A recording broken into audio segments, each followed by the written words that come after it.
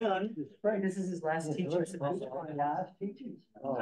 It's my pleasure to introduce our today's seminar speaker, Professor Mohammad Naraghi from Texas A&M University, Department of Aerospace Engineering. Mohammad received his PhD in 2009 from University of Illinois at Urbana-Champaign in Aerospace Engineering. He worked on nanomechanics and applications of MEMS sensors to investigate mechanical behavior of soft fibrous materials. Following his PhD, he did a postdoc at Northwestern University, I believe in mechanical engineering. Yeah, it was mechanical engineering this time. And in 2012, he joined Texas A&M University Aerospace Engineering Department as an assistant professor and was promoted to associate professor in 2018 and to associate department head sometimes after that. Today is going to be talking about electrifications of airplanes, challenges and opportunities. We'll soon give the floor to Professor Naraghi. Thank you. Thanks for the introduction. I've been meeting many of the colleagues here, and I'm really impressed, and thanks for the opportunity to get engaged with you all. Today, as Tran said, I'm going to talk about how we can have the airplane, the equivalent airplane of a Tesla car, an airplane that runs on batteries. What are the challenges and what are the opportunities? But the way I got into this research, if you look at here, Nanostructured Materials Lab, that's the lab I have in Texas A&M. And there we make nanomaterials and we break them and we see how they behave. The way I got into this from here was pretty much a solution that was looking for a problem. And the problem we found was in the desire to make airplanes run on batteries. There are multiple reasons we would want to do that, including reducing greenhouse gas emissions from aerospace industry. But before I get into the main bulk of the talk, you know, life is not fair. These are the people who did all the job. The three, two of them graduated, and Jacob will graduate, will actually defend his PhD thesis next, actually in 2 weeks. So, and we're getting the credit for the job that they did. And most of the work in here in this presentation has been initially funded by AFOSR and then AFRL and then Texas A&M University. Most of the job was done in this building or near that. That's where Aerospace Engineering Department is in Texas A&M. We have Texas A&M has multiple campuses, and we're always looking for good talents. And by the way, we also have an opening for a faculty position, tenure track in materials and structures in aerospace engineering. So if you're interested, consider that. So I will have the talk in 3 phases. The first part is mostly looking through something that doesn't exist yet, all-electric aircraft. You'll hear this phrase a lot, all-electric aircraft. Basically, an aircraft that runs on batteries.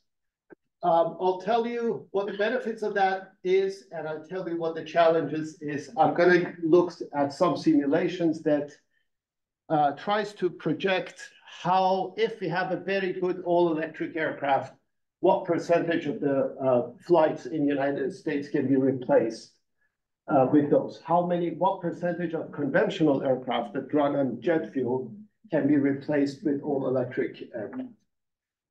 By the end of this part, hopefully you'll get the message that all-electric aircraft, as is, without revolution in batteries, will have very limited range.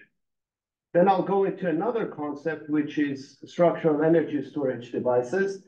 I'll briefly go over that, and then I'll finish by some performance analysis of SEDs, structural energy storage devices. I'm not going to go through details in many of these, but if you have questions, I'll be more than happy to go through details with you. The contents of this presentation is in 5 journal articles, so I'm going to skip some of the details. So, all electric aircrafts. This is NASA's X-57. It's an experimental aircraft. Experimental aircraft means it's an aircraft that doesn't exist. It's an aircraft that all the components have been tested, but there's no flight data on that because it hasn't been flown yet. But the concept of that is an airplane that has distributed thrust along its wings, multiple propellers, and all run on batteries. And back in the 2016, urban air mobility was a hot topic, and the concept was something like this. So this was my journey. From George Bush Airport all the way to Minneapolis. In this flight, we burnt about 11 tons of jet fuel kerosene to generate an obscene amount of energy. And for every kilogram of kerosene we burnt, we generated about 3.15 kilograms of CO2. Conservation of mass doesn't hold because all oxygen is coming from the air. And this is one of the greenhouse gases. But in the process, a lot of other gases are also generated, including the water vapor that contrail you see behind the jet engine, if you look at the jet engine in a clear day. And also nitrogen oxides, okay? And altogether, these are one of the contributors of greenhouse gases as part of the transportation sector. And transportation sector in general is about the single largest sector of greenhouse gas emission. What makes the problem more interesting in aviation is that unlike ground transportation, all of these gases are released at cruise altitude. Most of these is released as cruise altitude. So they stay in the atmosphere far longer. So if you, for instance, look at this here, kilogram of CO2 equivalent per kilogram of jet fuel, the number you get is far larger than 3. It's by a factor of 2 to 3. And this is partly because all of this that is released at high altitude to stay in the atmosphere longer.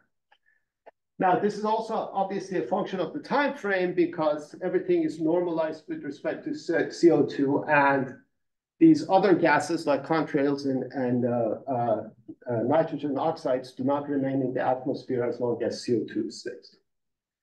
But even then, you see this factor that is far larger than the effect of the CO2 itself. So the idea was, okay, if we can go to all electric transportation or all electric aircraft, one thing we can do is we can eliminate, that's the only approach that can eliminate all the in-flight CO2 emissions, CO2 or CO2 equivalent emissions.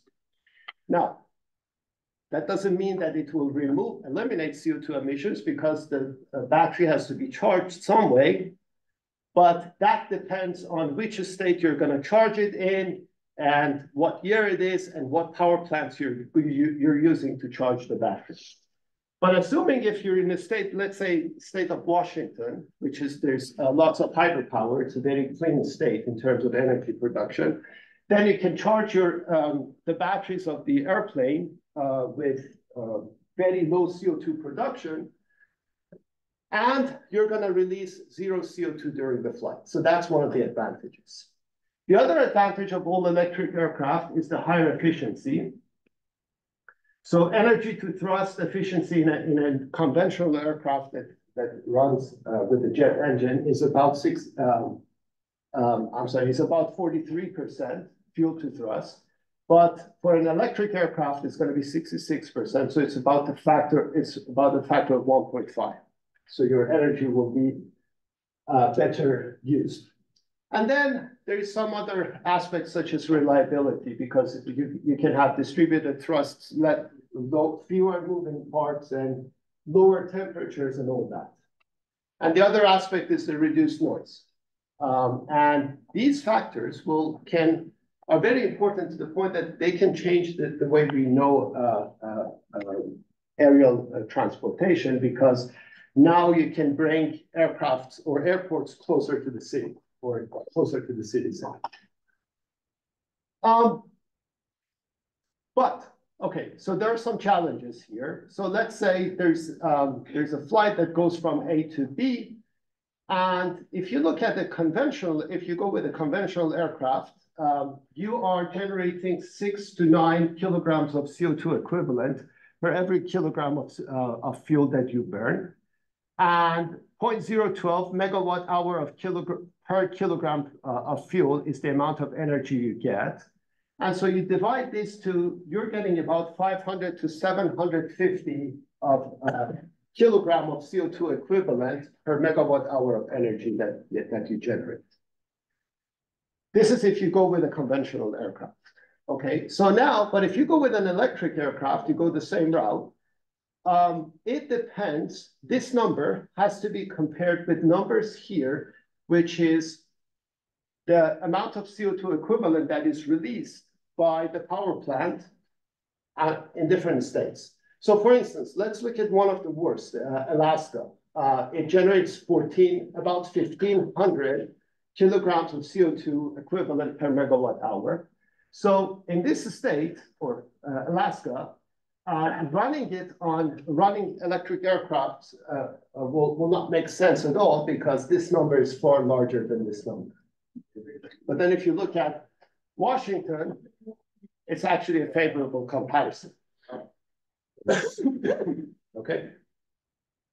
But this is just a rough comparison. We have to go beyond this. Now, there's another problem. There's another factor that we have to keep in mind when we work with all electric aircraft, and that is when you compare the energy density of the jet fuel with energy density of the batteries. It's more than an order of magnitude, closer to 2 orders of magnitude, and this number is a number that industry uses, so it's very reliable. And this number, when I say less than 1, the number that's used in the industry is closer to about 0.2, 0.3. So it means if you want to have the same amount of energy in an aircraft, you need a lot more batteries, a lot more kilograms of batteries than kilograms of kerosene. And in aerospace, weight is bad. Weight is a penalty. So the airplane becomes so heavy that cannot fly. So basically, to consider all of that, all of these limitations into the picture, basically to look at how different electric aircraft would do in different states, and also to look at the disparity between the energy density of a kerosene and energy density of a battery. We started by a study that what happened? Okay. We looked at a study that not at all did. And in their study, they optimized,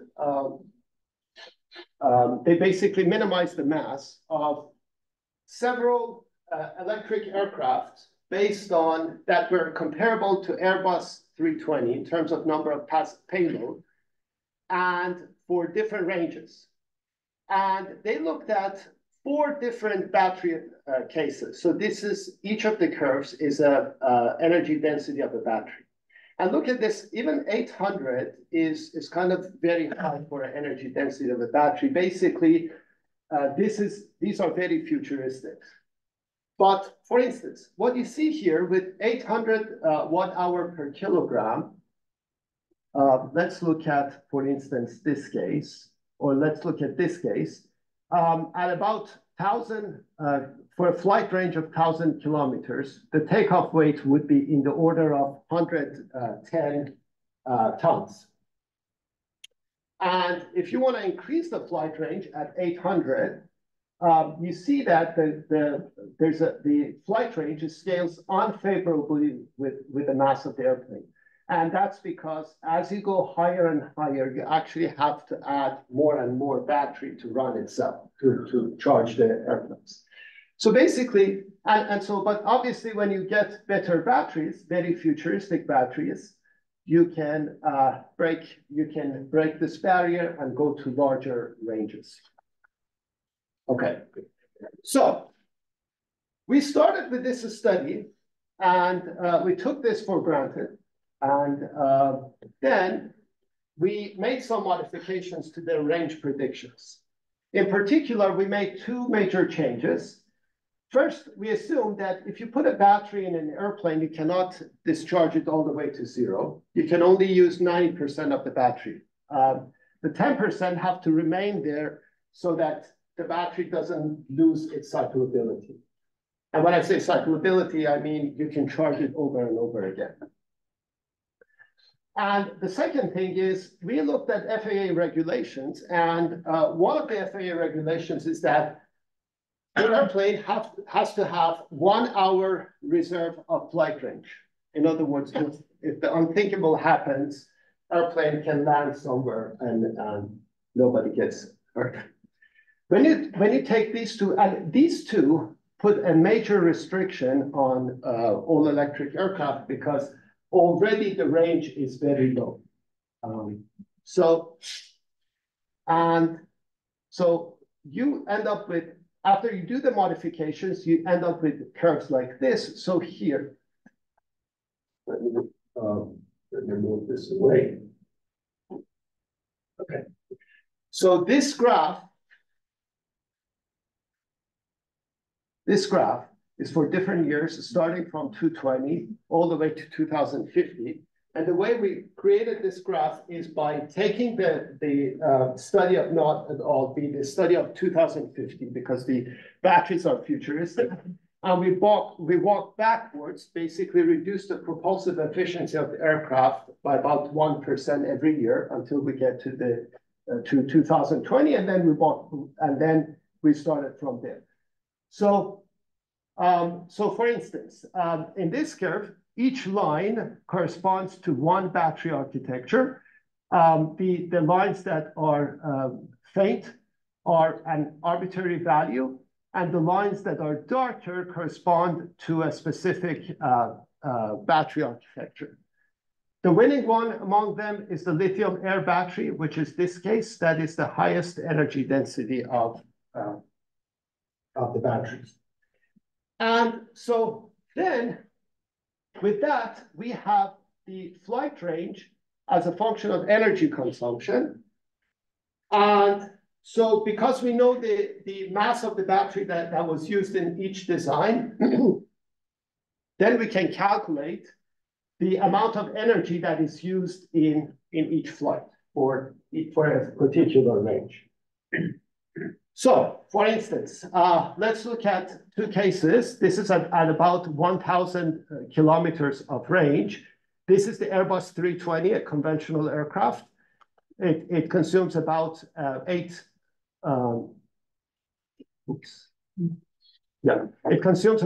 megawatt hours for this flight, whereas a corresponding all-electric aircraft consumes 44 megawatt hours of energy. It consumes a lot more because batteries are way heavier. What is the same between both these two cases is that they're carrying the same payload and they're carrying the same distance. So basically, and this is one point to be taken away from here, is that in aerospace industry, what they care about is the RPK, revenue passenger kilometer, which is the product of the number of passengers flown by the amount of kilometers, by distance in kilometers.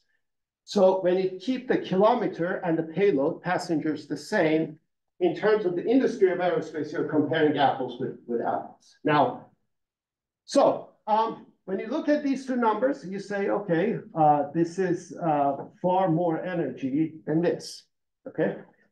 That one may conclude that, okay, then in this case, if you look at all cases, the electric aircraft is always above the conventional aircraft. It's consuming more energy. So then you may conclude that all electric aircraft are never good enough, okay? But not so quickly, because there's some more calculations to be done. What matters is we have to compare the amount of emissions of each flight, the amount of CO2 equivalent emission for each flight, and compare the two. So, so let's look at two other numbers that are important. One is emission intensity, which is kilogram CO2 per energy, per unit of energy. In an all-electric aircraft, this is a function of the state and year. If you're in state of Washington and 2050, this is going to be very low because it's hydropower and it's very low emission because it's the CO2 emission of the power plant.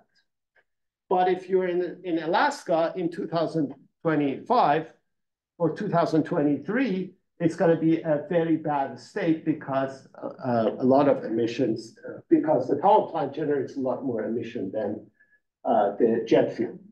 Now, on the other hand, the emission intensity of a conventional aircraft is the emission intensity of the fuel plus well to pump, whatever the amount of energy you consume to get the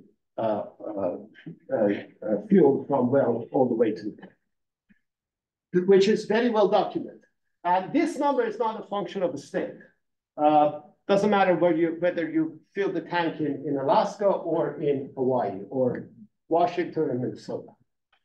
So emission ratio, which is the amount of CO2 that the all electric aircraft produces over the CO2 that the conventional aircraft produces for the same for the same payload and the same distance, would be the ratio of the two energies that we calculated in the previous slide, which is far more than one. Unfortunately, it's about 4 for all electric aircraft, times the emission intensity, which is in some states is going to be more than 1, in some states it's going to be less than. And so you get a product of this ratio, which is this, and this ratio, which is that.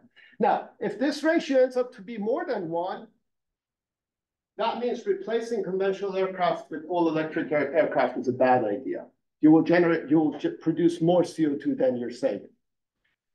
You will generate more CO2 in the power plant than you would be saving by replacing the conventional aircraft with the all electric aircraft. If it's less than 1, then depending on how much less than 1 it is, you would be in a good shape. So now,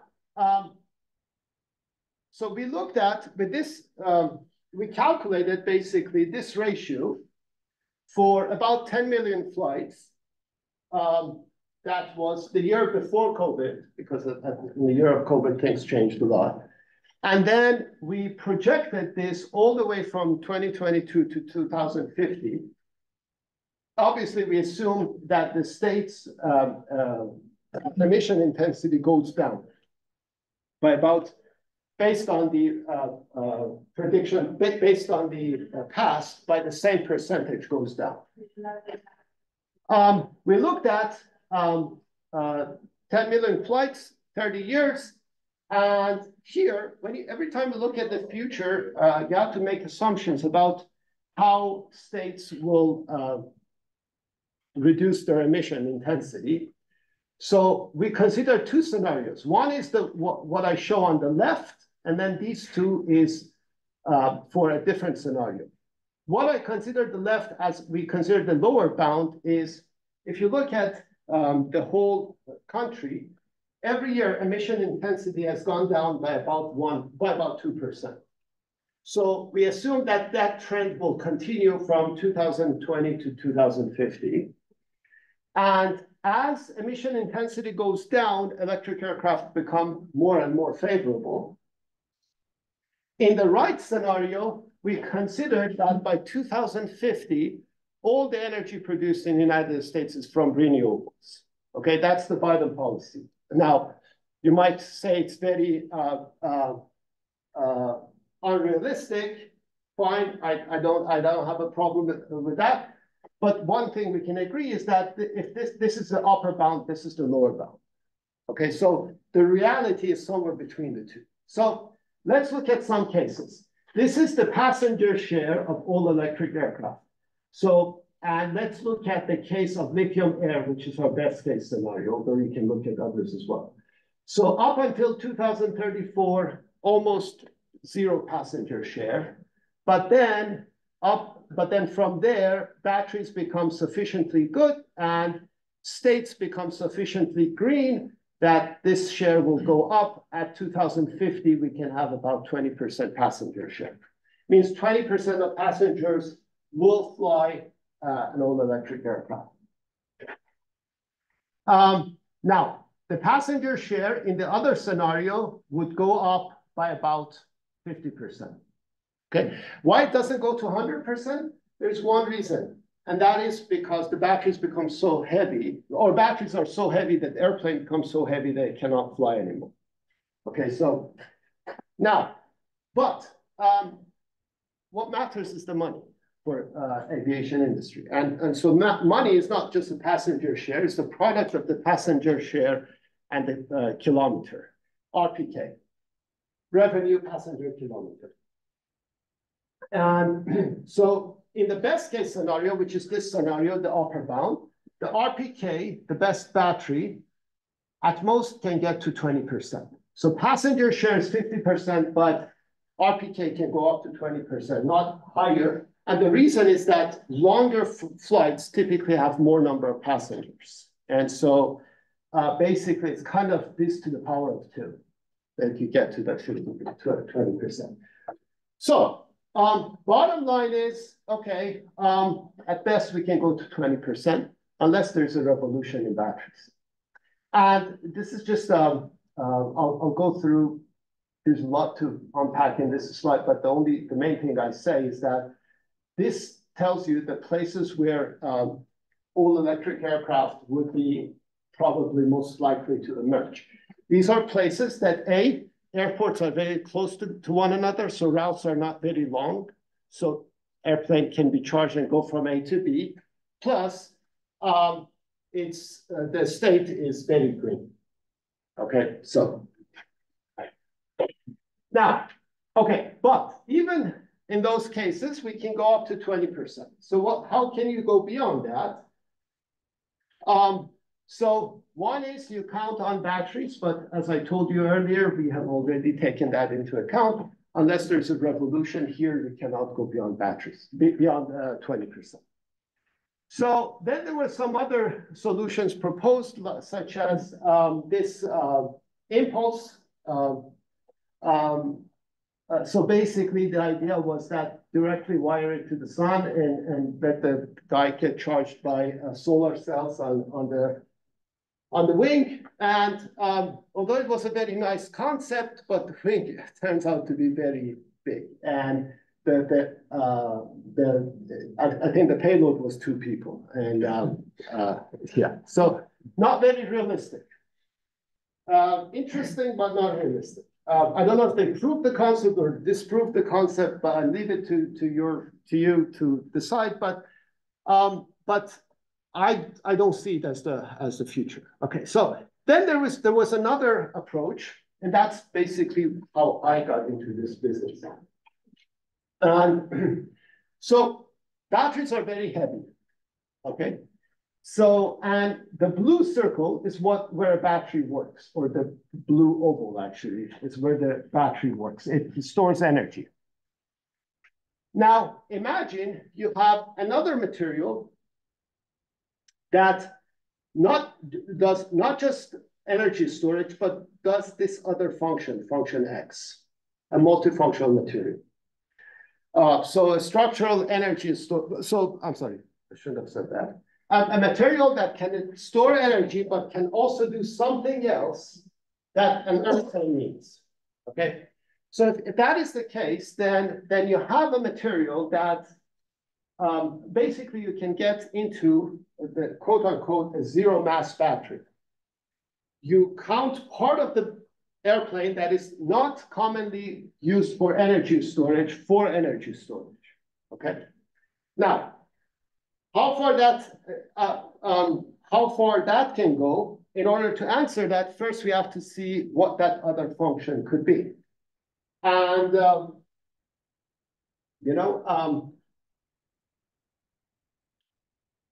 so function 2 is energy storage.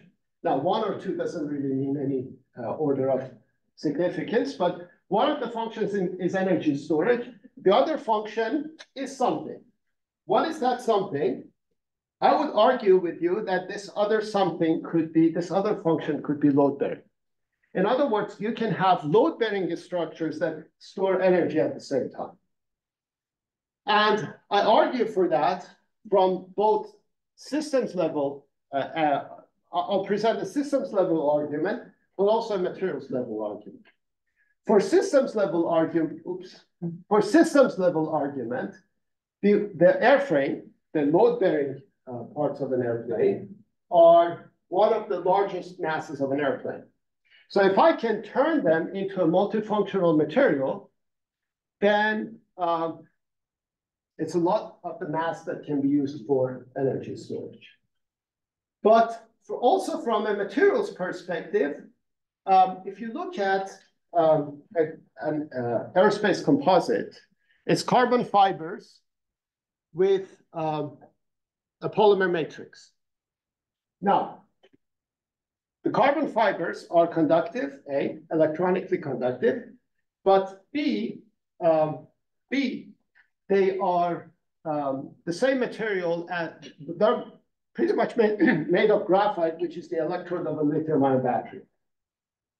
So if I can turn the polymer into a solid electrolyte polymer, that can serve both as the electrolyte of the battery and also, or electrolyte of the energy storage device, and also as the matrix of the composite, then I can make my case. So an example of this material would be something like this. It's a layered structure that has fibers as electrodes here. There's a separator that separates the anode from the cathode. There would be some current collectors at the both ends, and you can use that as the fuselage, as the skin, as the wing, and all that.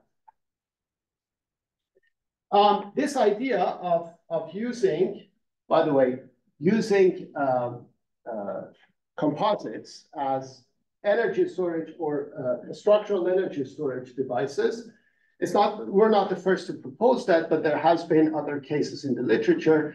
And the energy storage mechanisms are either as a battery or as a supercapacitor. So if it's as a battery, the ions, let's say in this case, lithium ions, will intercalate in between the layers of the graphite, the structure of the carbon fiber, for instance. If it's a supercapacitor, all the ions are stored on the surface of the electrodes. So, but then two questions remain. I have one material with one microstructure. I cannot change the microstructure in real time. So I can just set it one way. And the question is, if I optimize it for energy storage, how does my load bearing performance be, and the other way around? And is there a favorable trade-off between them? And the last question I will answer is, how does structural energy storage devices perform in different climates?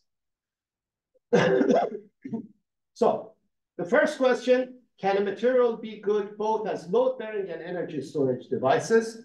And in order to answer that question, we started working with structural supercapacitors. So just a brief introduction to supercapacitors. You probably know the parallel plate capacitor. So two conductive layers separated by a dielectric material, and the energy is proportional to the capacitance times the voltage difference between the two to the power of 2. And this capacitance is proportional to the surface area of the electrodes and inversely proportional to the distance between the electrodes. So if you want to maximize the energy storage, what you have to do is you have to maximize the surface area and you have to minimize the distance between the two electrodes. And that's, when it comes to minimizing the distance between the two electrodes, that's where the concept of electric double layer comes into picture.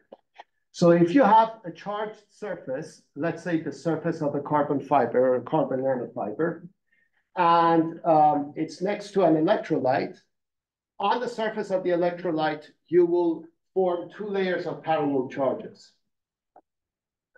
The thickness of this layer is basically comparable to the interspacing between atoms.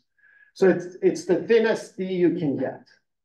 But then if you want to maximize the area, you go to some approach like this. You add porosity, because every time you add porosity to a structure, you add the free surface to the structure. Okay? So if you want to make a good supercapacitor for energy storage, you have to increase the surface area, you have to introduce porosity. But that's when things become a little bit nasty, because when you introduce porosity to a fiber to store energy in it in a double layer, porosity is a bad thing for energy, for load bearing. You will have the stress concentrations around the holes. And that is where you can see trade-off between load bearing and energy storage. Okay. So we tried to address this problem experimentally. And the way we did that with, and I'll go briefly over it, is we looked at carbon nanofiber yarns with solid electrolytes. We modified the structure of the carbon nanofiber yarns and studied the trade-off between energy storage and load bearing. So we looked at 4 different architectures of carbon nanofibers. What you see on the first plot on the top left is basically carbon fiber yarns that are porous. The way we make them porous is basically, this is a cross-section of a fiber. It has a porosity in the middle of it, and then there are these other porosities. The way we make them is by adding some, it's through a process that's called pyrolysis. So you have 2 polymers here. One of them is a sacrificial polymer, it's PMMA. The other one is a polyacrylonitrile. And you mix them, you spin them into fibers, and then you heat them up. When you heat them up to sufficiently high temperatures, PMMA first goes away, you get some pores, and PAN converts into carbon. So you get a specific surface area of 30 to 50 meters squared per gram of the material. In the next step, we etch the material a little bit to activate them. This is what we call the activated carbon fiber yarns. Here, surface area goes up considerably. In the third step, we add so this is sample 1, sample 2. Sample 3 is when you get sample 2 and you add cobalt oxide to it. The purpose of the cobalt oxide is to add some chemical reactions for energy storage. You will see the effect of that later. And then the last step is we take this guy and we dope it with nitrogen, and that's to increase conductivity. Okay, and so we took all 4 and we studied the energy storage in the supercapacitors that we made with them, and the energy storage was measured with cyclic voltammetry. You apply a cyclic voltage like this, and you study the current as a function of time. And if you're making a supercapacitor or you're making a capacitor, you will get a behavior like this or like this. There's an area, there's a hysteresis, which is the energy that's stored in the guide. We also study the mechanical properties of this because don't forget, we want to see if there's a trade-off between energy storage and load bearing. So these are the studies of the energy storage. This one, the one in the middle, is the case of the porous carbon fiber yarns. There's basically almost zero energy storage. When you activate it, you get an improved energy storage, and that's because you add a lot of surface area on which ions can be stored. When you add cobalt oxide, you get the behavior because of the chemical redox reaction of the cobalt oxide that can store energy. And then when you dope it, you get even higher energy storage because of improved conductivity. So if you compare the numbers, at the beginning, there was 37, then we could increase it by a factor of 4, then we could increase it with another factor of 3, then we could increase it by another factor of 1.5. So compared to the beginning material, we could increase the energy storage by 20 times, okay? Then we looked at the strength, okay? As expected, the initial material has a strength of about 300 megapascal. And when you add the pores by activation, strength drops by about 31%. And when you add the cobalt oxide, the strength drops by another 53%. And when you dope it, the strength drops by 70% compared to the initial material.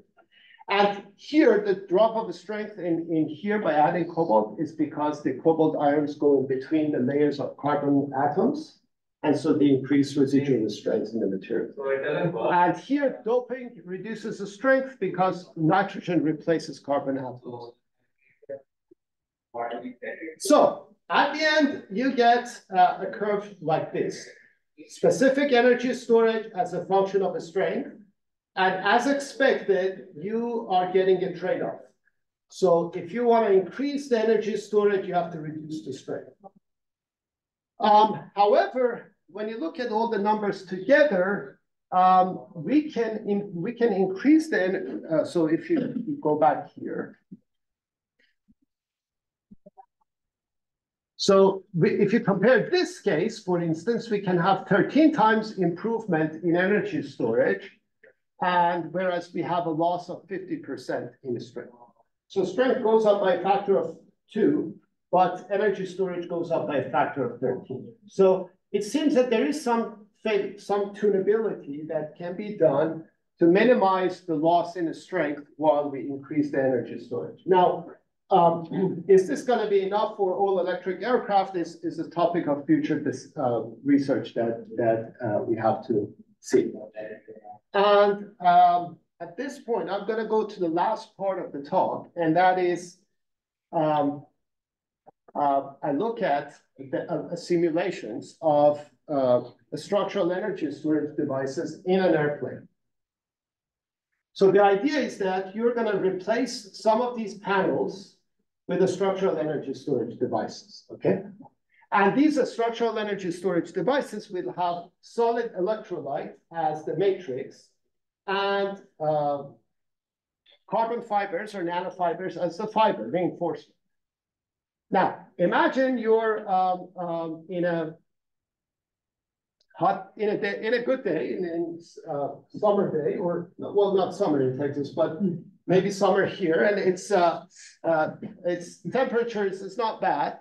But then when you go to cruise altitude, it's very bad. Okay, it's minus. So guys, I'm not a Fahrenheit, so let me tell you in C. So it's in Texas, it's 40 C, and then you go to cruise altitude, it's minus 40 C.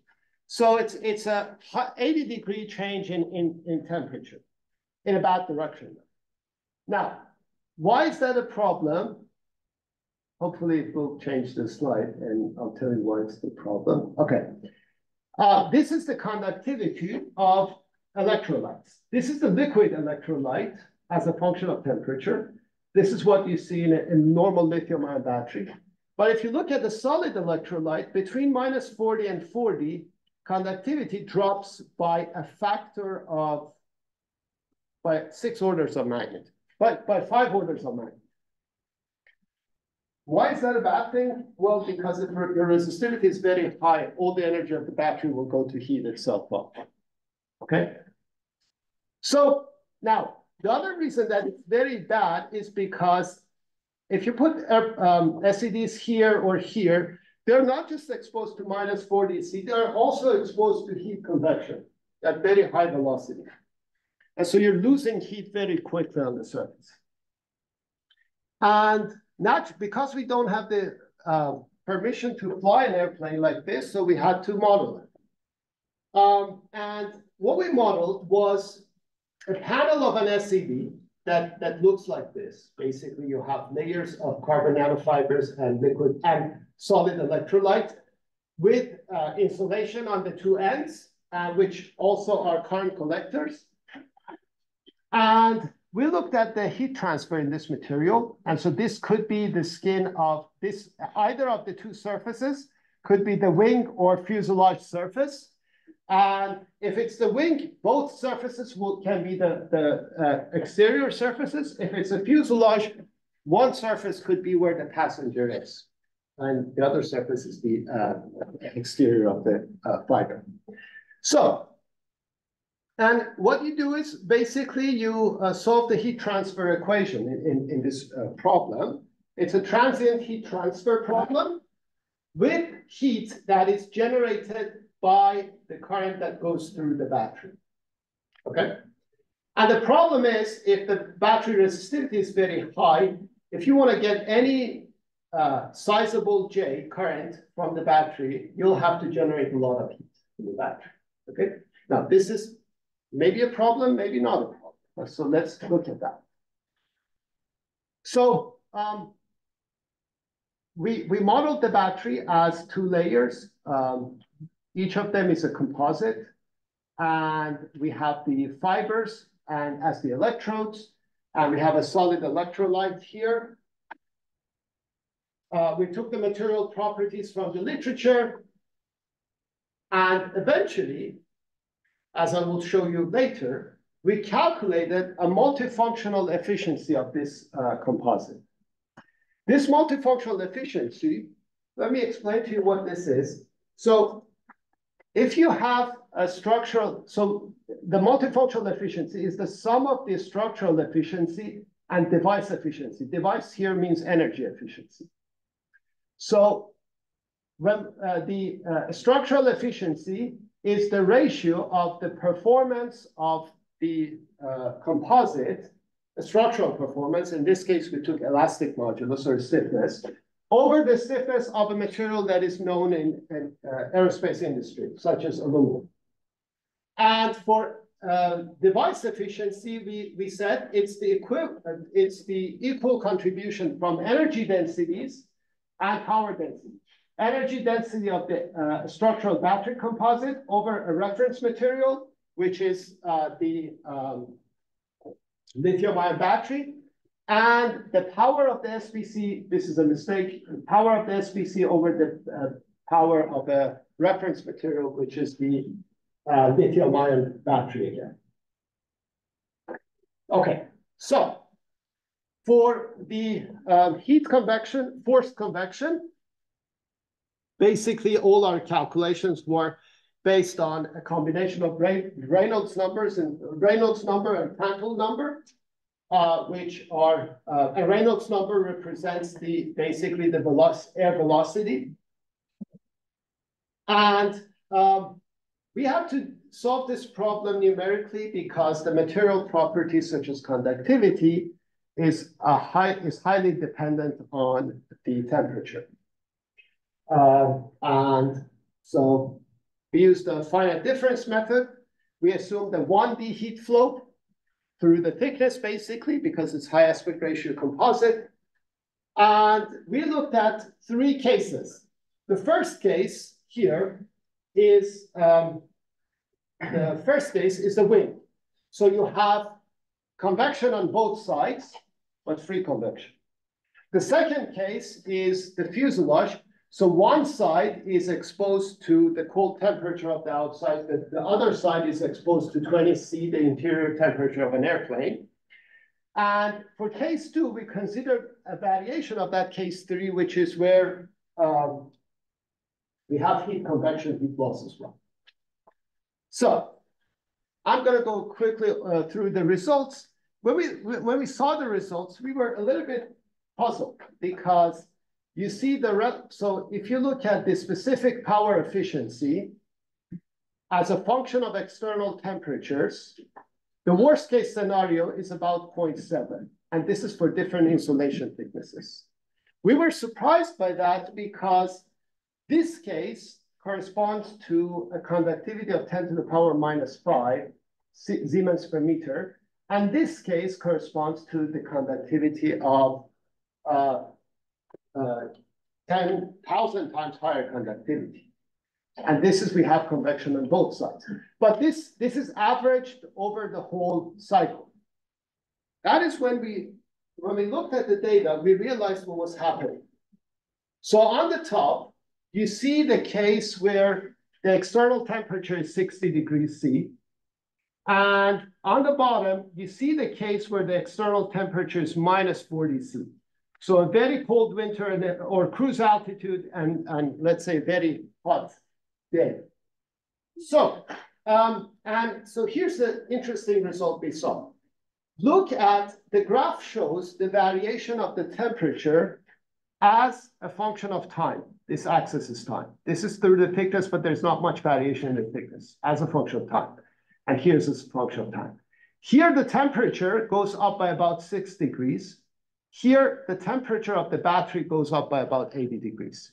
The reason it happens is because in this case, the initial resistance of the battery is very high, but the battery will use most of its energy to power up itself, to increase its own energy, and its own temperature.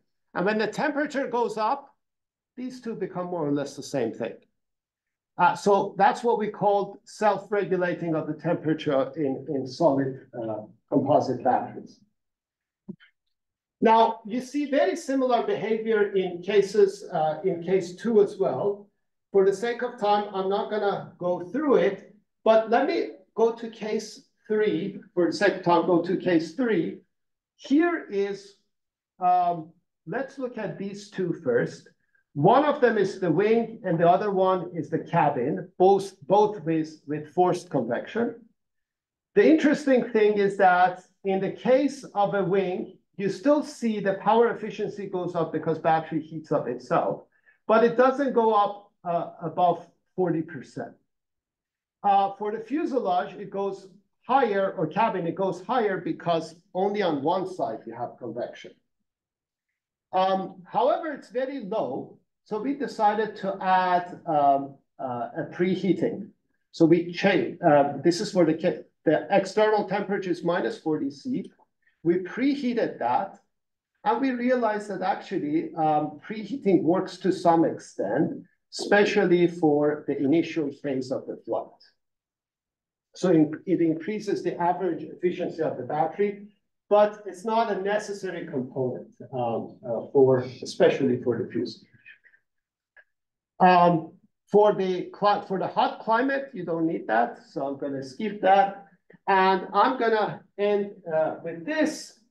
So structural battery composites, if you calculate the multifunctional efficiency of them, the structural component, the energy, and the power, you can get multifunctional efficiency that's larger than 1. This corresponds to weight saving of an airplane. So you can reduce the weight of an airplane by about 15%, 15 to 17% by switching to multifunctional batteries. However, more work needs to be done because we haven't looked at how cyclability of these batteries will change things. And obviously, we haven't looked at FAA regulations. So, and this is my last slide. The way we think structural energy storage can come into picture is when I prepared this slide, we had batteries that only store energy. Then later on, we realized that Tesla is actually improving crashworthiness of the batteries by relying on the load-bearing capacity of the batteries. But in the near future, you can have cases where you have a structural energy storage devices in vehicles that are not life-threatening, such as a drone of an Amazon that will deliver things. In a more distant future, you can have a structural energy storage devices in secondary load-bearing components, in parts of the vehicle that if they fail, airplane can still land, everyone can still survive. And in the last phase, actually, this is, I took this from the Leif Asp group in Sweden. Eventually, you can have this in the load-bearing components of an airplane. So I'm gonna finish with I'll just leave it here. These are the list of publications that I presented results from. If you have any questions, I'll be happy to take them. Thank you.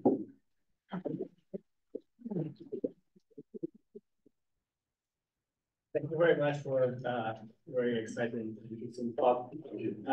So any questions from the audience? Yeah. I didn't understand Can you speak louder? Yeah, sure. I didn't understand why different states have different emission densities. So think about it this way.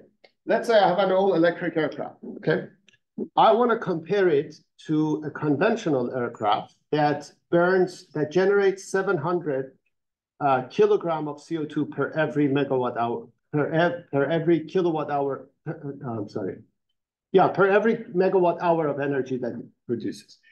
If I charge that electric aircraft in Hawaii, the power plant in Hawaii generates more pollution than that by a factor of 3, probably. By a factor of 2, sorry. So that's a bad idea. So I will generate more CO2 if I use my own electric aircraft in Hawaii. But if I use it in the state of Washington, there it's about 137. So it's very much to my favor. So how are you creating this for specific states? Yes. You're constrained to certain regions. We studied that for every state. And for this paper is, which one is that? This guy, this guy has about, I think, 50 pages of SI because we looked at every state for 30 years. Thank you. Yeah. I was curious, if you go back to the map with like the potential flight routes on it, it looks a lot to me, or it reminds me of maps I've seen for like potential high-speed rail build-outs. Have you like looked at comparing like the infrastructure build-out that this would represent compared to like other technologies? I haven't, okay, but that's actually a very good suggestion. Okay, there are two things that determine these. One is the first question that I answered. So if you're in a bad state, forget about it. Or I shouldn't say that. If you're in a state that, what is the right word? If you're in a state that that doesn't have much renewables, forget about it. Okay, that's one thing. But the other thing is the proximity of the two, the origin and destination. So for instance, Texas, we have a lot of renewables, but unfortunately the cities are far away. But in Washington, both of two criteria are met. So they're very close. Now, I suspect, although I don't have any reasons yet to say that, I suspect the reason the two look the same is potentially because of the proximity of the two cities and the number of people that will travel between them. I think that would be the reason. I cannot imagine why pollution would be a factor in their design. Yes. How about hydrogen fuel cell instead of batteries? So we haven't looked at that. So one solution obviously is that, but for the case of hydrogen fuel cells, one challenge is, as far as I know, they still generate the CO2, but they still generate the greenhouse gases because they're going to dump the water that they take from during the reaction process. So it's not going to solve that problem completely. Okay. But to be honest, we haven't looked at that. Yeah. Yes. So I'm interested in the part about the self. So just a clarification question. Do you mean the self-heating is very efficient, the convection is not very efficient? So the Say that again. Say that again.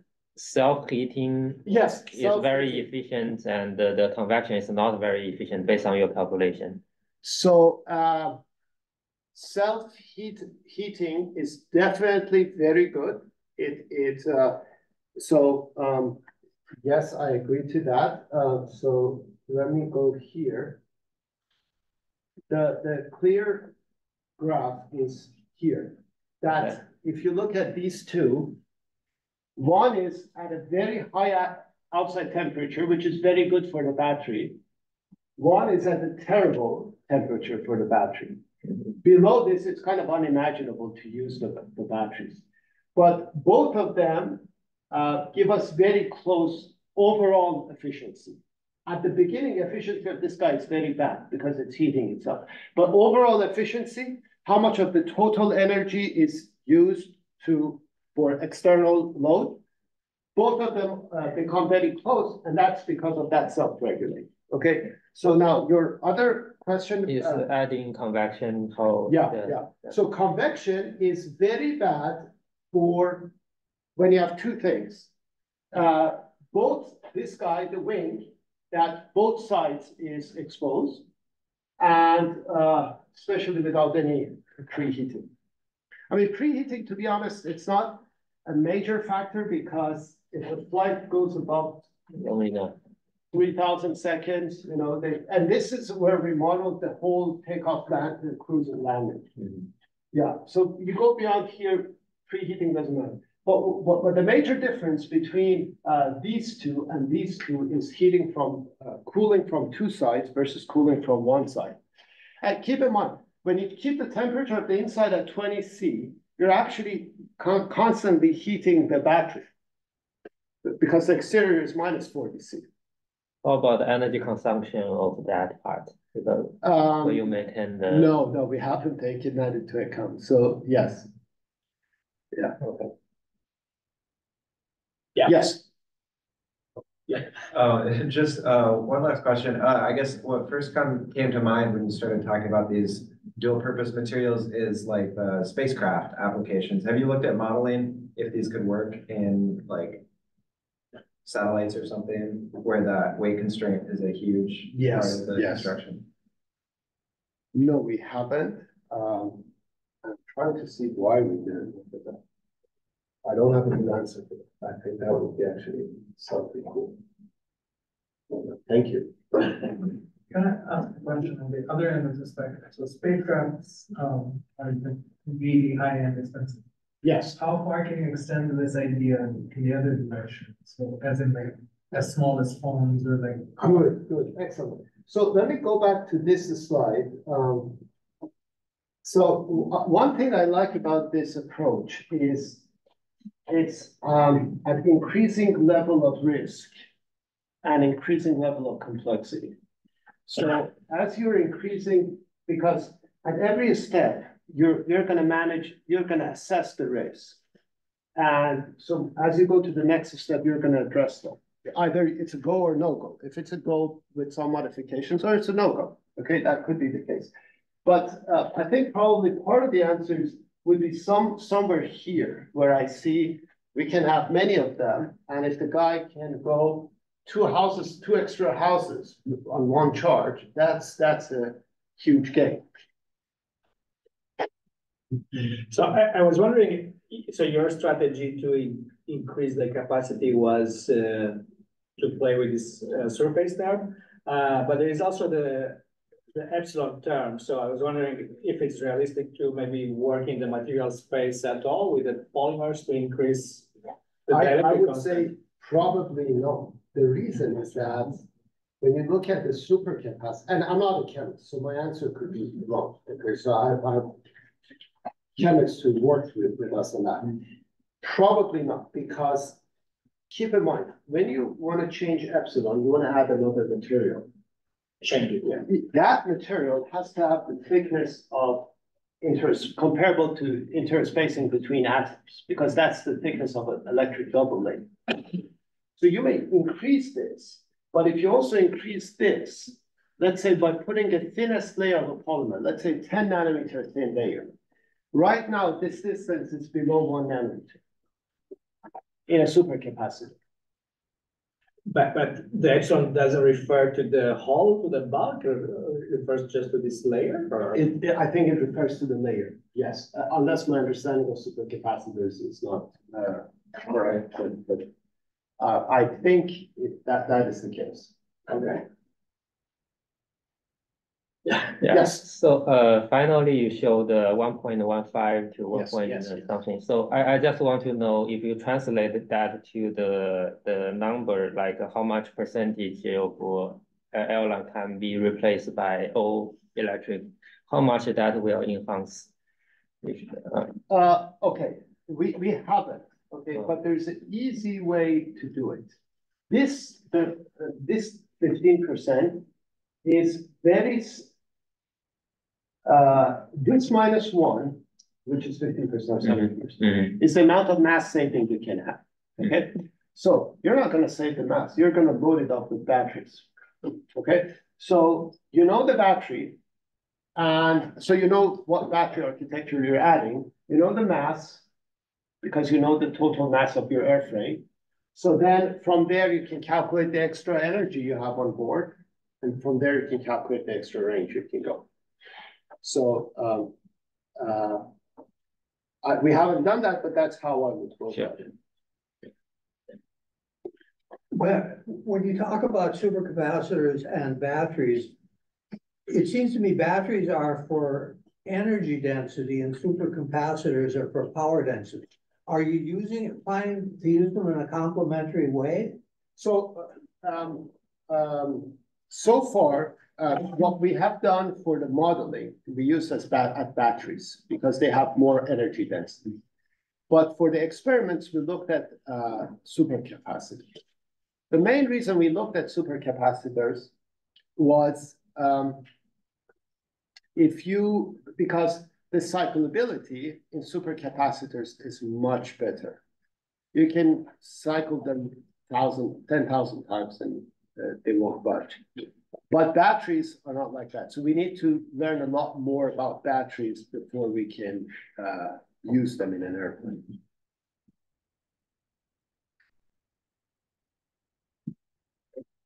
Can you also comment on how this might apply to the hybrid electric? Good question. I don't know. To be honest with you, I don't know. After our discussion, I talked about hybrids, and there are so many things in the air about hybrids. Like you can always use them to extend the range of your battery. So in that sense, it applies there. But the question is, but then the answer, part of the answer depends on what architecture of hybrid we're looking at, you know? And that's the part I'm very unclear about, because especially I talked to some folks who are much more familiar with FAA regulations, and some of the hybrid concepts I don't see how FAA would ever approve of them. You know, it's a very conservative industry for very good reasons. Conservative industry. You know, that's why there's very few accidents. You know, so can you recycle these materials, or the cycles are? Technically, yes, and I have worked on recycling carbon fibers, but in aerospace, almost never recycled material is used. because because everything has to go through a lot of certifications. And everything is, price is exaggerated by it compared to, let's say, same material that is used in wind energy. You know? So, yeah, but technically they can. The fibers. All right, so, well, thank you very much. You're welcome to again. You didn't sign up say for taking the class, please sign up.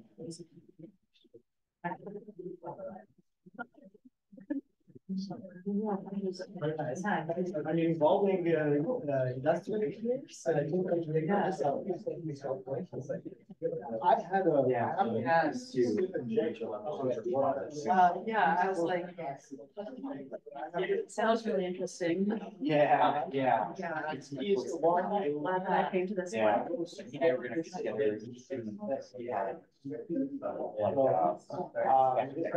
Yes. Yeah, I've seen that when they have this work with the NASA.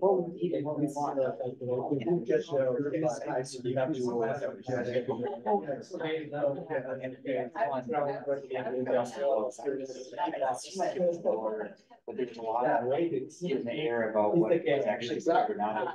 Yeah. Very nice. Thank you. I appreciate it. Thank you.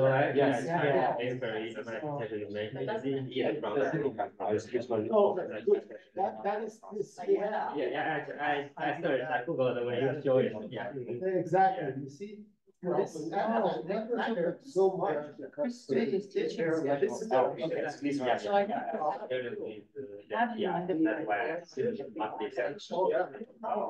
are from burning process or